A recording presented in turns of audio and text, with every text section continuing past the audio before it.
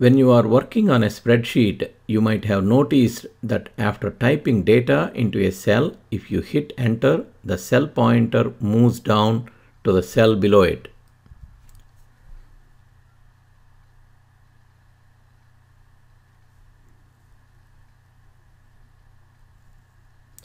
You can see the cell pointer move to cell below. You can change this behavior by changing the Excel options. Click on File, click on Options,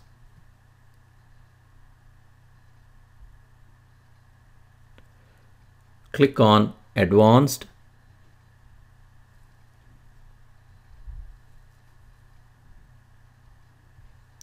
you can see after pressing enter, move selection.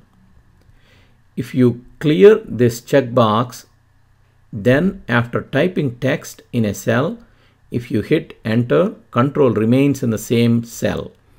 If you want to move to any cell, up, down, left or right, you need to use your keyboard arrow keys. You can see the direction is set to down by default. Click on the down arrow and you can select in the drop down list right, up or left. For example, select right.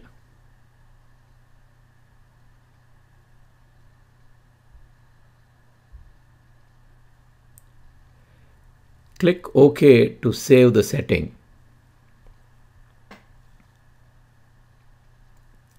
Now type text into the cell and hit enter.